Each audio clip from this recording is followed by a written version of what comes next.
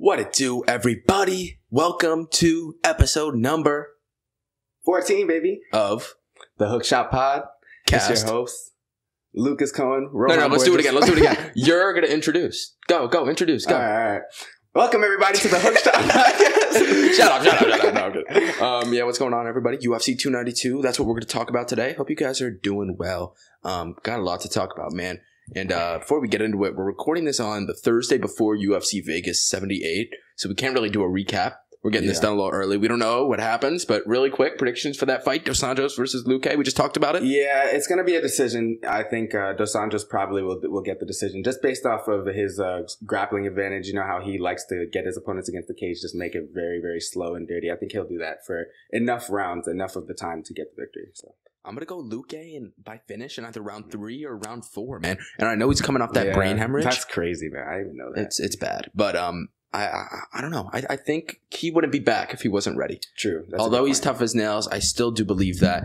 I think Dos Anjos is getting up there in age, and I think give me Vicente Luque by finish in round 3 or 4. Probably knockout. I can't get that picture of when he was striking with Jeff Neal. Like, he didn't even look. And this is Jeff Neal. This is not fucking Stephen Thompson, who he also lost to. Yeah. But, dude, he didn't look like he was supposed to be in the cage with him that night, which was crazy because Luque is a decent striker, you know?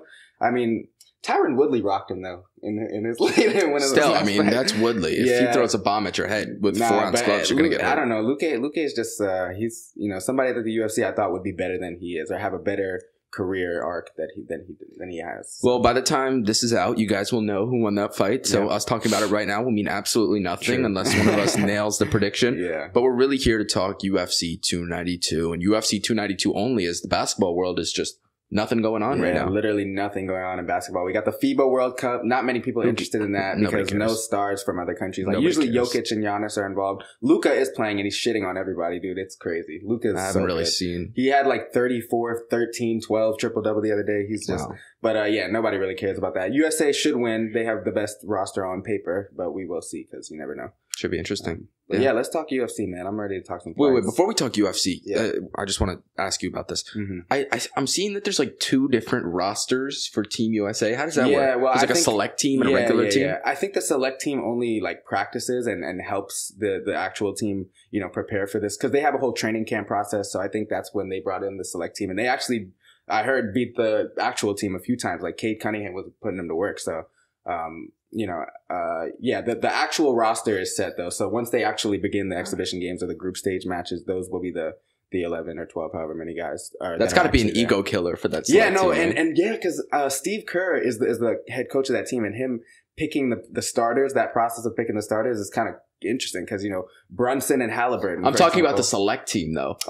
Imagine being Cade Cunningham. Killing all these guys. No, they offered him a spot. They said to Cade Cunningham, "Yo, just join." He said no. He said no. Yeah, he turned it down. Interesting. So I mean, if that in the rare case that somebody from the select team does show out, I think that they will get that opportunity. But Cade didn't want it. But just as I was saying, like that process of like you were saying with the ego, it's just like imagine being Halliburton and arguably having a better individual season than Brunson last year and feeling that you should be starting, and then you're coming off the bench, and then Anthony Edwards is there. Brandon Ingram, I think, is coming off the bench. So there's a good squad. You know who's on the select team?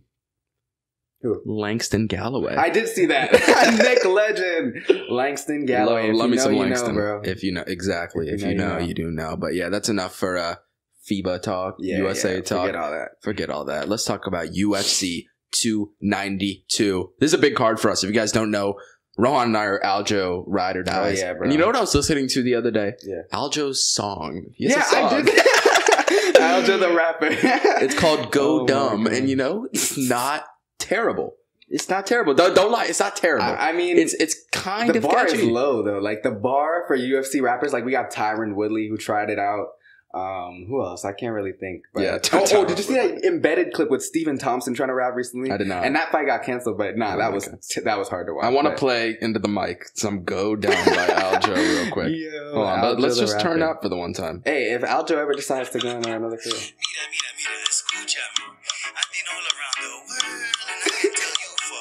Just jam for a sec. This is your reigning bantamweight world champion, the greatest bantamweight all time. This is him. I don't know about that opening Turn that shit off. Yeah. All that matters is his fight this weekend against Sugar Sean O'Malley. Okay, so you know what, Aljo, not that bad, but let's talk about this fight. You know, we were just talking about, you'll see in our short that we released, is this Sean O'Malley's moment? And I feel like when you go back to a guy like Conor McGregor who's facing Jose Aldo, it's easier to have your moment against a striker. Yeah. But he's facing Aljamain Sterling, who's a pressure grappler, who's the best back taker maybe of all time in UFC history. This guy has a squeeze like no other. Man, it just feels like it's a stylistic nightmare for Sean O'Malley. I mean, he was getting tripped, tossed all over the octagon by Peter Yan, even though he won the fight. Due to damage, obviously. But man, I've got that bad feeling, man. Being an Aljo fan, I've got that bad feeling that he's going to find that knockout blow. What do you think? Do you agree with that? Or do you think Aljo just shuts down that moment and finds a submission victory? Man, I'm all the way Team Aljo, bro. And I love Sean. Like, I wouldn't be mad. Again, I would not be mad whatsoever if Sean won this fight. And he has all the tools to do so as well. On the feet, this guy is one of the best strikers in that division, but in the sport. Like, he is so creative. His freaking pop on his straight punches, like when he knocked out Eddie Wineland, for example, with that straight two, that was fucking nasty, bro. Like, he just has so much dexterity on the feet. Bro, Aljamain Sterling, this run that this dude, like, who would have thought? Go down by Aljamain, he's beating by Aljo. TJ Dillashaw and, you know, whatever, the asterisks, whatever. Henry Cejudo, Petr Yan beat him. He actually beat him the second time. He did beat him. Dude, Not he a is robbery. on an historic run. He's cementing his place as one of the best bantamweights of all Aljamain time. Sterling. And I Cementing don't see Sean O'Malley standing in his way, bro. When's the last time, and this is, you know, an actual question, when's the last time that Sean O'Malley was tested to this extent? Not even to this extent, but close to this extent. Against a grappler like Aljamain who? Sterling. I mean, we could go back and look at his Yan fights. took him down, but he got Pedro right back up, right? Munoz, Peter Yan held him down for some time. He held him down. But he was able to work back up. But I don't think he's going to be able to do that against Aljamain Sterling. He's not. Which is why I think he finds the KO blow maybe before. You said, or so maybe you're saying this after is early, because also if this gets into the later rounds, and we haven't seen Sean. Well, no, we saw him in the last fight. Well, that was a 3-rounder though against Yan, right? Yeah, I don't So that's think tough. I don't think it happens late. I Yeah. can't predict a round. I think it's either 1, 2, or 3 KO for O'Malley. But don't get me wrong, I wouldn't be shocked whatsoever if Aljo gets the submission. As I said, everything about this matchup is telling me Aljamain Sterling is going to win. It's just that bad feeling that it's this superstar's moment. Jesus, can't talk. And that Sugar Sean O'Malley will sleep him. Yeah, I mean, my pick is going to be Aljo by sub, and I think Fair enough. It'll come in the later rounds. I think maybe 3 or 4, and the reason is in the early rounds, Aljo's cardio, by the way, is he has a really, really good gas tank. Like against Petr Yan, his best defense really is his offensive output. He just throws so much, and it doesn't even make sense really all the time. Yeah. It's just throwing just to throw and just, you know, give you something else to think about. But he'll do that in order to set up the takedowns and set up, you know, the cage exchanges and stuff like that. So, you know, Aljo's going to put the pressure on from the jump. Like, Sean is going to be on the back foot the entire time. That's just how it's going to be. And he's a great counter striker. So I could see him, you know, landing that lucky shot. But, bro, if this fight goes to the ground, in every round that the fight goes to the ground, it will stay there. That's the simplest way to put it. You know, when he gets into the ground, he's not going anywhere. So I think Aljo, with that much time to work and, you know, how good he is at jiu-jitsu, I just don't see him losing this fight. So, yeah, I'm going to go Aljo, and my pick will be a sub in round 4, I think. That's fair enough. And, you know, I don't want to see anybody lose this fight. I'm a fan of both guys, honestly, man. I mean, Sugar Sean O'Malley, one of the biggest stars in the UFC right now. And Aljamain Sterling was hated after that knee. But on this unpredictable run, I mean, who would have expected he would have out-wrestled Henry Cejudo? I mean, that's what what a I'm win. saying, man. Like, he's really on a run. Good for him. Good for him. And I feel like if he wins this fight, he definitely establishes his best bantamweight of all time. Crazy. Yo, Aljamain Sterling, best That is bantamweight of crazy. all time. And one of the best back takers of all time as well. Yeah. But yeah, that's all we really got for the main event. Should be fun. Co-main event, Zhang Weili taking on Amanda Lemos.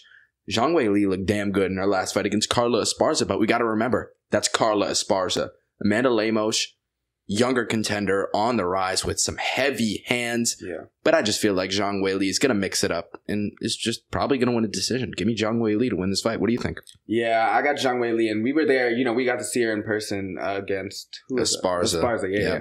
And she just absolutely looked incredible. And I get everything about Amanda Lemos. In her last fight against Rodriguez, she looked wow. Like, her striking, and Marina is known for her striking. She stunned her. Yeah, she stunned her bad. And it was like, you know, again, she just hits like a truck when she lands. But Zhang Weili is so good and so versatile. When she's got an equally as good ground game as she does on the feet. Like, she's very good in the wrestling department. She'll, pick her opponents up, slam them down.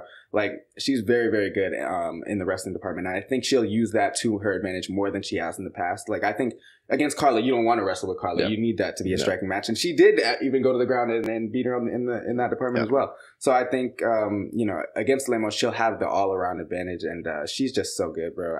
I don't see Lemo, unless, again, similar to Sean, if she lands that one lucky punch, then I think, obviously anything can happen. But the safer bet would be Zhang. So I'll go Zhang by decision. Fair enough. Fair enough, man. Yeah, I mean, don't get me wrong. Amanda Lemos, this could be her moment as well. Just because how good she looked against Marina Rodriguez. I mean, that one punch just rocked her. We've never seen Marina Rodriguez get done like that. Usually it was her doing that to her opponents. Remember Rodriguez versus Ribas? Yeah, she knocked her out twice. Mm-hmm. But man, Amanda Lemos, nobody really expected that. Rodriguez was dominating, and then Lemos showed off this power that you just don't see at strawweight. A different kind of power. Last time we saw that was like Jessica Andrade. In her prime was knocking people out. And speaking of Jessica Andrade, she's looked completely shit ever since she started in OnlyFans. Cut her some slack, bro. She fought Tatiana, though. Cut her some slack. She's selling her nudes online and making money. Good for her. Oh, man. But still, hey, at least she's making bread. But, not the same Jessica Andrade. Yeah. But, I gotta go. I don't think it's Lemos' moment. I think Zhang Weili is just too good. Yeah. I think she mixes it up and wins a decision. I think that's fair. Is there anything else you want to talk about when it comes to this fight? I feel like that's really it. No, yeah, that's really it. I think Zhang gets it done. That's it. And then the return of Ian Gary. Man, Ian Gary taking on Neil Magny. It was supposed to be Jeff Neal. Whew, I just think this is a much easier fight for Ian Gary. Jeff Neal's a stud, man. People were underrating him. People were can't speak, sorry about that. People were underrating Jeff Neal going into this fight. That guy's an absolute monster, but of course pulls out due to an injury, and Ian Gary gets his original wish in Neil Magny. How does Neil Magny win this fight? Tell me. I don't know. Audience, tell me. Viewers, tell me. What's Neil Magny's path to victory? This should be Ian Gary styling on Neil Magny all day, every day. I like Ian Gary by domination. Yeah, no, I mean, we saw it in his last fight. I think that was really his coming out party, just to tell everybody, yo, I'm the real deal. And I mean, Daniel Rodriguez is no, easy fight, and he made him look like an easy fight, really. And I think Neil Magny is not the guy that coming in on short notice you think has a chance to do anything, because he's not. This fight is going to be on the feet the entire time. And Neil Magny, his style of striking is very. It's not aggressive enough, I would say. I think he's a very cautious fighter, and that could be used against him sometimes. It could use he kind of hurts himself by fighting like that sometimes. And I just think that Gary is in a prime position. Like they're giving him slow fights that he can build his way up and into stardom slowly. And I think this is just another one on that track. Like, he's gonna have an easy time with Neil Magny. He's going to destroy him. I couldn't agree more. I mean, as I said, and I can't stress it enough, there's literally no path for Neil Magny to win. Maybe holding him up against the cage, but it's going to be harder to do for 3 rounds when you're stepping in on short notice against an up-and-coming guy like Ian Gary, who's so good on the feet. He looks so polished. He's coming off a big knockout win in the first round. That was the first round against Daniel Rodriguez, right? This guy, Ian Gary, has really, really impressed me. I think he wins this fight. And another fight I want to talk about, Marlon Chito Vera was supposed to take on Henry Cejudo. Now he's taking on Pedro Munoz. Man, another grandpa for Marlon to beat up on. This should be this should be Marlon Vera all day. Why are the odds so close? Minus 185 plus 154. Oh, well, I guess that Sandhagen fight, man.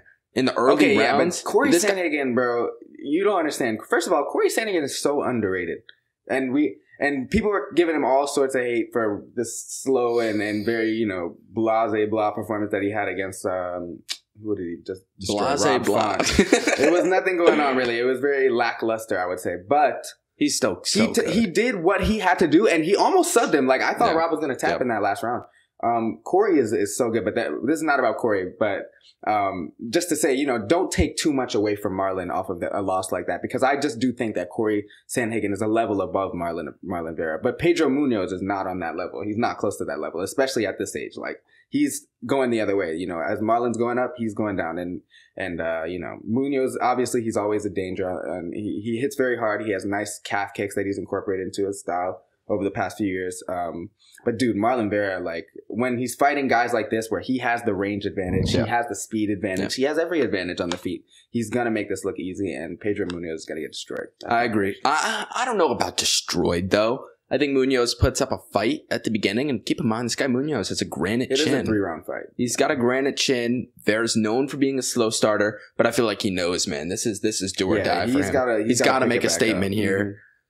I think Vera does win a dominant decision. Munoz may have some success in round 1, but this should be Vera all day, every day. Another fight in which, how does Pedro Munoz win this fight? Yeah, my bet on this fight would be Marlon Vera to win by decision. To your point, Pedro Munoz is very tough. He's got a great chin. He doesn't get finished very often, but Marlon Vera has everything he needs to win this fight. So yeah, by decision. I agree. Vera by decision. I think that's pretty much a lock for this fight. What else do we got on the card? Are you looking right now? Yeah, I'm looking at it. We still got, Cody Garbrandt versus Mario Bautista. I didn't even mention that. The return of Cody No Love Garbrandt. Yeah, I mean, his last fight, he fought Trevin Jones, was it? Yeah. And he won 29-28. It was a snooze fight. I don't even. Yeah, Cody turned it off after 2 rounds. Statement wins right now, and that was not a statement win. And he's going up against Mario Bautista, who's known for being a submission threat. And, you look at this fight, you look at the odds. I believe Batista is like minus 325 right now. But, man, think about it. I don't think Cody... Do me a favor and look this up. Has Cody Garbrandt ever been submitted? I don't think so. Don't get me wrong. If that's true, I think the odds minus 325 for Bautista. I think he wins the fight. But I just think that's a little crazy. Just go to Tapology. It should tell you there. Yeah, I should. Yeah, UFC. I believe he's never been submitted. I think he's only been knocked out. Yeah, TKO. Yeah, he's never been submitted. Not in the UFC, at least. Yeah. Yeah. Well, he was undefeated going into the UFC. So he's never been submitted. Man, I do think Cody Garbrandt stands a chance. And I think this should be more of a Bautista, like maybe minus 180, minus 200, closer to those Vera Munoz odds. These odds are pretty, Don't get me wrong. If Garbrandt's having some trouble with Trevin Jones, he's probably going to lose to Mario Bautista. Mm-hmm. But man, the styles, the clash of styles, man. I think Cody Garbrandt has a chance, and I wouldn't be surprised if he won like a decision. I don't see him knocking him out. I don't think Garbrandt has any KO power left. The pick's going to be Bautista, but wouldn't be surprised whatsoever if Garbrandt sneaks a decision. Yeah, I agree. I think Cody needs a really big statement victory, but this is not a great matchup for that to happen for him. I just think he's past his prime, man. Like it's over for Cody. You think so? The simplest way to put it. Of course, he has a chance. You saw that footwork in that fight, though. He was like getting sturdy in the octagon. Yeah, but it's all for show. I think it's trying to make the optics look better. But because dude, he got outlanded bad by Trevin Jones. I even realized, bro, he got like double. I think Trevin Jones landed double the strikes. Round 3, he really turned it up. I believe. Yeah. But I just don't see him getting this one. But hey, he had a good career. Final prediction? Bautista by unanimous decision. I agree. Give me Bautista by, I don't know. I think he hurts Garbrandt. I just don't think he'll be able to knock him out.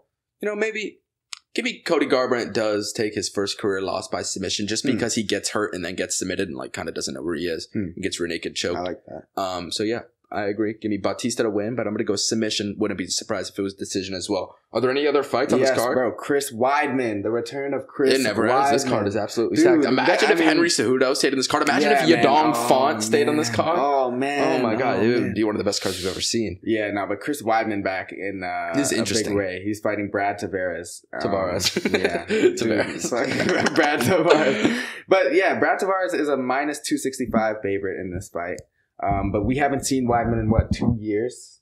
It's been a while. Since that, over 2.5 years. 2.5 years? Since that leg break. And that was a bad... Does not feel like 2.5 years ago. Yeah, it doesn't. Right? It really doesn't. I remember exactly what I was doing. I remember my exact reaction when that happened. Head down and on my desk. Wasn't that same card when Jimmy Crute hurt his fucking leg too? Like he kicked somebody, Yeah. and then went limp. That card was crazy. I think that was the same No, card. I'm bro. interested. I Or think maybe it wasn't, but I don't know. was that against Anthony Smith? Yes, Anthony Smith. was, he kicked his freaking leg and Was it that? went numb. I believe you're right. I think that Bro, was that card was 261. wild. 261. That card was insane. Man, Jimmy Crew, what a fall off. I mean, we're not talking about him right now, but was it? Yep, 261. Yeah, it was. Look at you with the knowledge. Yeah, see? Nah, but I would love to see Chris Weidman get a victory here. I don't know, obviously we haven't seen him for so long that, maybe he's made improvements to his game. He's obviously a great wrestler. But Brad Tavares, I mean, is not a guy that usually looks to take fights to the ground. He looks to keep the fight standing. No, he's not going to be taking this down. Yeah, so I think he stays on the feet unless Chris drags it to the ground, which I could see happening if he doesn't. Yeah, that's probably his game plan. Yeah, to grab onto him and take him down. And especially coming off of injury like that, being back, you can't replicate an actual live fight environment in practice. You just can't. Yeah, So for sure. for him to step back into a real fight after suffering such a devastating injury like that, it's probably going to bring back a little nerves and a little, PTSD. Exactly. Dude. So we'll see how that affects him. Will he be a little hesitant to throw that kick? Will he be a little hesitant to check with that leg and take some damage? We shall see. But I think I'm gonna pick Chris. Fuck it, I'm picking Chris. Because shit. Brad Tavares, right? Exactly. It's not even Brad Tavares. Like Brad Tavares is good, but he's not like the old Tavares. The old Tavares was a little better, but he's coming off a brutal knockout against Bruno Silva as well. Yeah, this Bruno guy's Silva. not the same Tavares he used to be, man. Mm. This guy peaked like in his mid-20s. I believe he's 31 now or 30, and he's not the same fighter, man. I think Weidman definitely stands a chance, but just because I think that PTSD is going to be running through Weidman's head, man. Nah, I think Tavares finds a late finish. But that crowd is going to be all behind him. You're right. that environment's going to be great. You're man, right, but still, man, like yeah, it'll be. But hey, you remember? Weren't people when he fought? Nah, this is so long ago. But when he fought Gastelum, nobody was giving him a chance, and he won. who Weidman? Yeah, that was like, but Gastelum. he's really like that was when he was viewed to be past his prime, and now he's like really past his prime. So I would not like put any money on this fight whatsoever. But Okay. But I'm just gonna go with Weidman for the fun of it. So I'll say Weidman by decision, by unanimous. No, by split decision. That's why I could see the judges screwing this one up. That could be a possibility. Like Brad wins one round and probably wins the third, and then the judges are like, all right, Chris Weidman. I'm gonna go Tavares by round 2 or round 3 knockout. Damn, Yeah, TKO I would hate to see probably. that, bro. I think it'll happen, dude. I just Yeah. think Weidman's past his prime. Yeah. Is there any other? I don't think. I There's mean, really yeah, any not else, really. right? I mean, we got on the prelims, Andre Petrosky, Ultimate Fighter winner versus Gerald Mearshart. He didn't win the Ultimate Fighter. He didn't? No, he lost. to He's good. He's probably the best fighter out of the did Ultimate he lose Fighter. to Gore? He lost to. Oh, no, Brian Battle, right? Brian Battle. Yeah, Brian Submission. Battle. Okay, but finalist, Ultimate Fighter, No, finalist. semifinalist. No way. He didn't even Am make I the finals. It was Damn, I Battle. swear I thought you made the So it finals. was, and we'll do this after. Before we end the pod, I want you to that game we were playing before we went on. I want you to do that with me. And I'm gonna do it with you with basketball. Yeah, but I yeah, can yeah. just remember off the top of the head because I was so locked in on that tough because it was the first one back. Yeah. Brian Battle submitted him in round 2. Tell me if I'm right. Go to Tapology. Yeah, okay. Submitted him with I want to say an anaconda or some sort of like Bravo choke. In round 2, standing choke. And Pooh Bear. That's his then name. it was supposed to be Battle Gore in the finals, Yeah. but Gore tore his ACL. It was Yeah. Battle Urbina. and Ninja then- choke, they call Ninja it. choke. The Yeah, ninja yeah. It choke. was I like never an even seen anaconda that. or something That's like that. crazy. In round 2, yes, you're right. Yeah, look at me. But it was damn, bro. I swear I thought because Andre Petrosky, he's a good wrestler. I know that about him. You're right. Did he lose or win his last fight? I think he won, right? Against Wellington let's see, Turman, let's UFC see. 281. We were at that fight. Tell me I'm right. You're wrong. What? You're wrong. He first of all he beat. Oh no, because this is Tapology. You're right. They're showing grappling matches. I'm like because So they I'm right? include. You're right. Yeah. His last UFC win was. Who gives a fuck about a grappling No. That's match? why I didn't see it. It's in the fine text. It says grappling. I'm like, who is it? I didn't even know because apparently he grappled Ovince St. Preux and beat him. Why is Ovince grappling? He doesn't grapple. Yeah, he does, bro. He had the. Nah, but he's in got his Von UFC Flu fights, chokes. no, yeah, but that's the only fucking Yeah, I guess. anyways. But He's so out of his prime. St. Preux. yeah, but Gerald Mearshart on the other hand, That should be a good sorry, I fight. can't speak. Yeah, it's a good fight. Give me It's Mearshart by good. sub. I like Mearshart. If Petrosky's getting submitted by Brian Battle, he'll probably get submitted by Mearshart. Yeah, and then your fight Gregory Rodriguez and I like Tulunian. Rodriguez. That's the Shit last on one. Tulunian. Yeah, that's really it. But yeah, before we wrap it up, that's really all we got for 292. Rohan, the last team Langston Galloway played on in the NBA. Who was it? Oh, Come on, I'm catching you. I don't know if you guys know what hoopgrids.com is. It's like you have to get explain what hoopgrids.com is. Okay. So Hoopgrids is like this is not sponsored by the way. Another version of how Immaculate Grid has the baseball version, the football version. Explain what it is though. It's like it's a grid. It's a 3x3 grid, and in each column there's a specific team or in another stat. It could be a statistic or another team, and you have to guess a player that either played for both of those teams or accomplished said stat and played for that team that's in that other row. So it's actually really fun. You guys should check it out. They don't have a UFC version yet because again, not sponsored. They would make that. They wouldn't be able to, and maybe they would be able to make that with like stats and stuff. That'd be cool. That would be cool. But yeah, they have it for basketball, and it's called Hoop Grids. That's the one that I prefer because they have like different colors that correlate to like a certain percentage because they have like a rarity score. It's pretty cool. Last team that Langston Galloway played on, bro. The viewers have definitely tuned out by now because they do not give a fuck about Langston Galloway. No, you can't look it up. What the fuck? Wait, I'm not. Hell no, I know the team. No, you're looking it up. No, I'm not. I wasn't gonna look it up. All right, ready? I'm just gonna rattle off some teams that he has played for. I know he played for the Pelicans, the Knicks, the Suns. You're never gonna get it. You're not gonna get it. I'm telling you, you're not gonna get it. I want to say, is it the Indiana Pacers? Is it the Orlando Magic? Damn, I don't know then. Who is it? You give up? I'll get one more guess because I had two. Guess. So let me last guess. So it's not the Magic and it's not the Pacers, which he did play for the Pacers. I know he did. 10. Fucking been 9, around the way, bro. 8, passed around like a thotty. Who? 7. Damn, I don't know. 6, 5. You give up? 4. Last 3, guess. Atlanta Hawks. 2. Never even played for you. What the fuck is wrong? I was just I don't know, man. Who the fuck okay, so he played for 2 teams in the 2021-2022 season. Okay. He played for the Milwaukee Bucks, played 3 games for them, but the last team he played for was the Brooklyn Nets. That's crazy. How many games did he play? 4. 4? But he averaged 14 guys, minutes. I didn't catch okay, those now 4 give me one with a Galloway. UFC fighter. What was the UFC's last? Nah, because he'll end it off on a high note because he knows this thing. Watch me. Just give me a hard fighter. Come on. All right, I'm gonna go deep in the trenches. You're not getting this. I'm gonna get it. Watch me. All right, ready? Hold on. Watch me. Let's go. I need to get the who they fought and how they won, but not the round. Just how they won. All right. Just a random fighter. Any random fighter. Typology. It can be just like bum. Anybody. All right, wait. Who did? Damn. See now, why I'm so bad under pressure. I can't even fucking find a fighter now. All right, ready. Who did Gleason Tebow fight? Bro, okay, wait. Hold on. It was a PFL fight. If I get this, hold on. It was a PFL fight. Oh my god. What weight was it at? Was it 170? It was at 170. Can you give me the first letter of the person's first name? Wait. All right, ready? His name began with a B. Oh my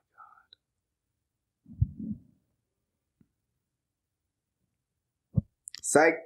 His name started with an M. Bro, I hate typology. His name started with an M. Well, yeah, it's a very you should know this actually. It was in the PFL. It was a decision. He lost by unanimous decision.